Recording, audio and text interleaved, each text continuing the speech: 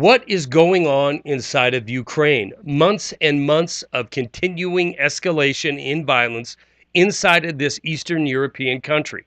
It's absolutely absent from establishment media until today, when an airliner is knocked out of the sky and nearly 300 innocents are killed. The Ukraine is not some happenstance. It didn't come to the point that it's at now by accident. It was billions of our taxpayer dollars that were spent to topple the elected government of Ukraine and install a Western-backed puppet government of Poroshenko that has led to this current crisis that we are in now. Why is the question. You're not going to hear this asked by Western media. They're going to tell you that it was either the pro-Russian separatists or the Russians. They're not going to ask the question who would have something to gain by knocking this airliner out of the air. And they're certainly not going to ask the question on why Ukraine is a war zone right now. It's simple. We've spent billions of dollars to create a war zone.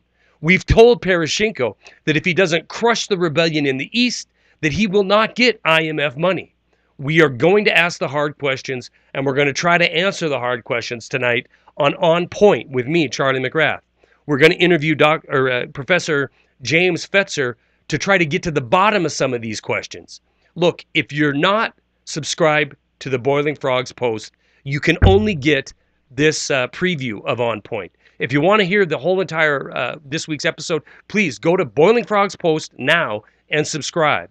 You'll get the latest On Point as well as countless hours of other truly independent media that is not corrupted by commercials, not corrupted by advertisers. Please go to Boiling Frogs Post today and subscribe and support truly independent media. Thank you.